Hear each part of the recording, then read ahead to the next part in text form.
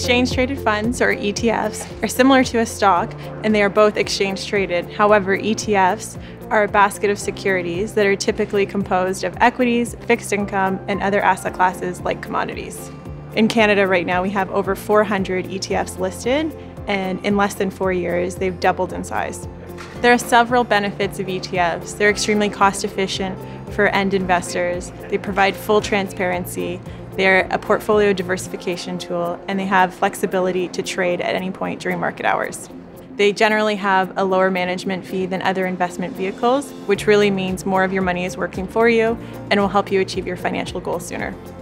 So because ETFs give you exposure to a basket of securities, you're getting that instant diversification. Instead of going out and sourcing 50 different securities, you get exposure to various different regions, countries, and different industries all in one simple solution. So ETF providers have a ton of information on their website, and because of their transparency, you can log in at any point in time and see exactly what the ETF is holding and how it's performed.